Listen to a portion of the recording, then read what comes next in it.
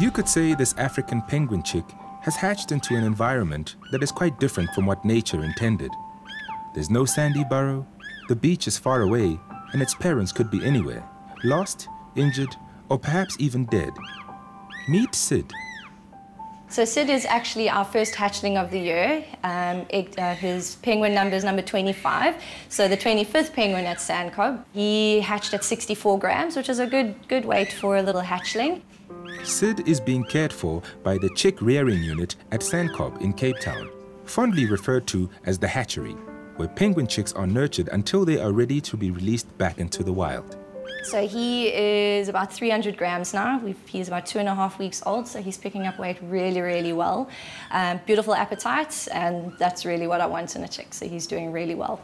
Although for now, it's all confusion and hunger for this little penguin, if he can be reintroduced into the wild, he will play a vital role in helping bolster the African penguin population, now listed as endangered. Once extremely numerous, the African penguin, also known as the black-footed penguin, is the only penguin species breeding on the African continent. These flightless birds play an integral role in the coastal ecosystem, but population numbers have been declining due to a combination of threats, and in 2010, the species was reclassified on the IUCN Red List from vulnerable to endangered.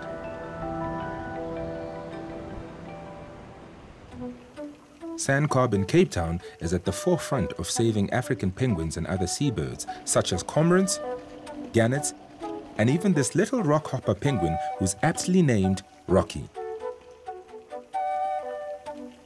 The primary objective is to conserve seabird populations through rehabilitation and rescue of ill, oiled, injured, or abandoned seabirds. NICKY oversees the rehabilitation process. Currently, there's about 39% of African penguin breeding pairs in the Western Cape, and there's about 43% in the Eastern Cape and about 18% of the Namibian coastline. And we work closely with the colony managers to ensure that if there are birds that need our care, they can either bring them here to the Table View facility or the Cape St. Francis facility in the Eastern Cape.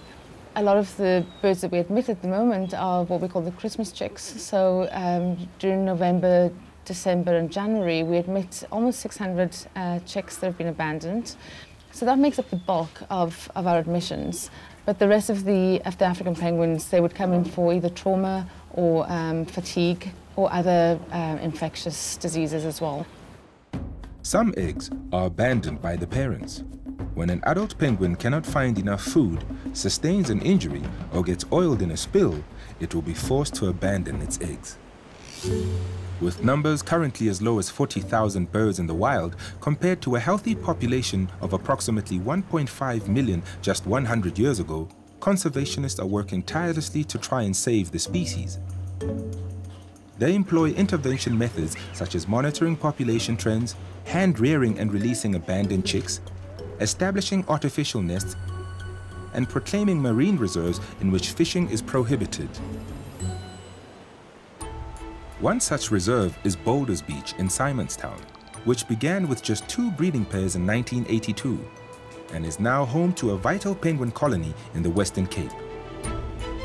This colony falls under the protection of SANPARKS. I always say it's very incredible for us to have the penguin population inside the Table Mountain National Park. They have chosen to be here. They're doing pretty well. And they need to be protected. They need quite a few interventions to make sure that this population is protected. And as a national park, we have the means to put those resources in place. Monique Ruthenberg manages a team of rangers who monitor penguins in the area. So they do patrols and they actively look at the health of the bird. They look at birds, have they been injured, have they got anything around their feet, around their flippers. But sometimes they're actually ill from a disease. And then we make contact with SANCCOB.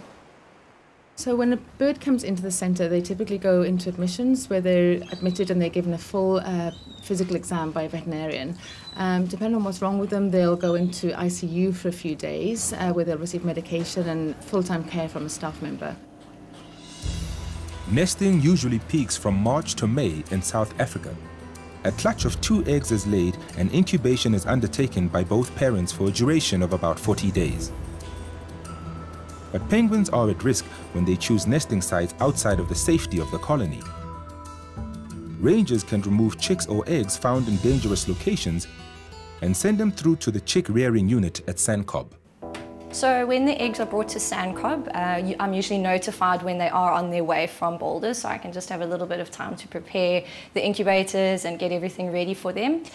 So once they come in here, we give them an egg number, starting every year from egg number 1. We're sitting at about 8 eggs already coming in from Boulders. Sid, along with ROMY's other hatchlings, are destined to be released into the colony as soon as they are old enough and strong enough to make it on their own in the wild. The population at Boulders has been stable now for about 3 years. We had quite a scare between 2005 and 2009 when our population dropped by about 30%. But at this point in time, we have seen increases in numbers. Our numbers are currently standing at approximately 3,078 penguins. And the reason why we know it is we do an annual count with the Department of Environmental Affairs. This makes the controlled environment of Boulders an ideal location for the release of rehabilitated and rescued penguins. But first, the birds must meet the correct health criteria. So one of the criteria for release is that the bird has to be waterproof because it has to spend a lot of time in the sea. If they're not, unfortunately, then they have to stay behind for a week or two, in which time we'll swim them more and maybe give them some supplements to make sure that their feathers are improved. The other thing is the weight criteria. So the blues, these guys here, they need to be 2.6 kilograms at least, and the adults need to be 2.8 kilograms. Once fit and healthy, the penguins will be able to hunt for fish and feed themselves in the wild. However, before release, blood results must also be analyzed. When we artificially rear a bird and we're putting it back into the wild, we want to make sure that we're not releasing that bird with any sort of disease or parasite that it might be able to spread to birds in the wild. But we also want to make sure that it's also not going to be susceptible to any diseases that there are in the wild. SANCCOB are also renowned for their oiled wildlife response.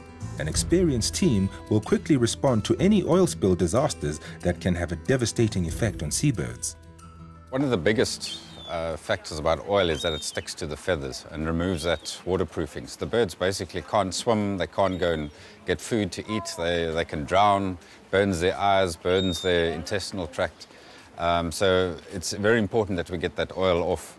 And the actual technique of getting the oil off, you can just imagine how hard that is.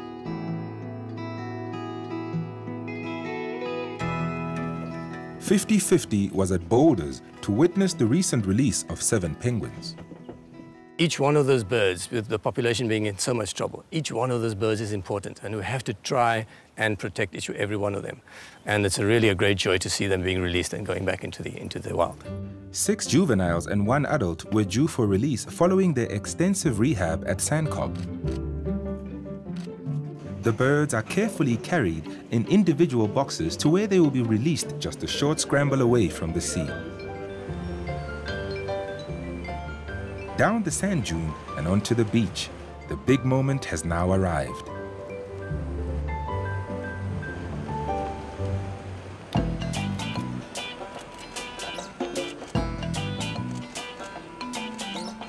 The birds emerge into the bright sunlight, disorientated and slightly bewildered by their new sandy surroundings.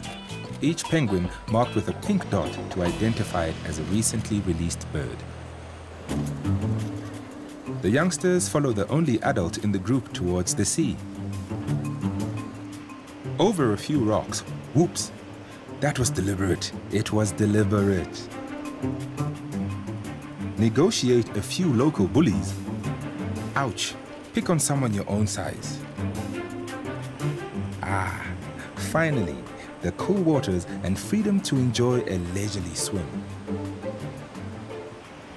Yes, I think it's probably one of the most satisfying things about working at SANCCOB is that we as the staff get to enjoy seeing the birds going back into the wild. All that hard work's paid off, so it's absolutely amazing. You know, it's always a good day when you can save a bird, to get it back to where it needs to be, to form part of the population again and contribute to a population, especially a species like the African penguin. the population of African penguins has declined to the point where it is estimated that its current size is a mere 10% of what it was at the turn of the 20th century. The likes of young Sid and the next generation of penguins are crucial for the survival of the species.